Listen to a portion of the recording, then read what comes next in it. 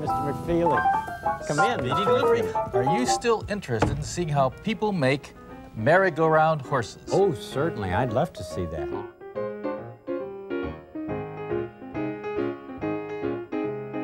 My name is David Newell, and I've been in Mr. Rogers' neighborhood now for about 39 years, but people probably know me better as Mr. McFeely, the speedy delivery man.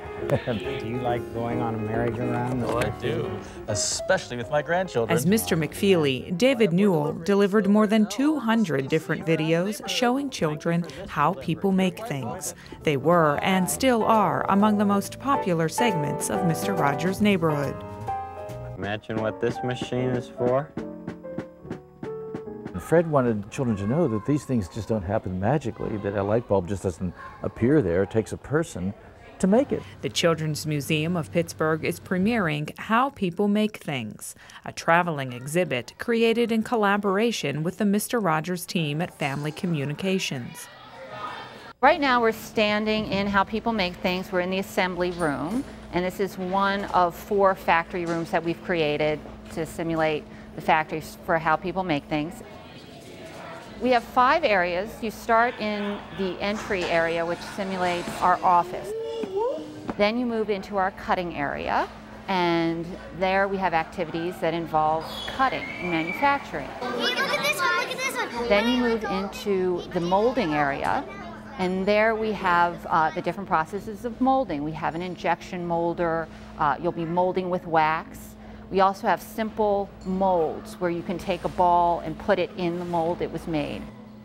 This is mold filling, and it's the next step up from molding with wax. This lever kids can push down, and as I do, the mold of a fly swatter fills up with liquid just the same way it would in an injection molding machine. Then you move into the deforming area, and there we have, it's a little more complex concept of deforming, where we'll have activities like a vacuum former, so you can see how when you suck the air out, a shape is made. I don't know. Look at that. Look at it. Cool. The final room is where things are assembled, and since the exhibit was inspired by Mr. Rogers' neighborhood, it's only fitting that kids get to assemble a neighborhood trolley. We've taken the real Mr. Rogers trolley and modified it so kids can take it apart and put it together and then test it on a track. And then again, we have a robot who is doing that in an automated way. The staff at the Children's Museum expects this to be a popular exhibit because How People Make Things has something in it for kids of all ages. Well, I almost forgot why I came over. I've been promising to bring you this videotape.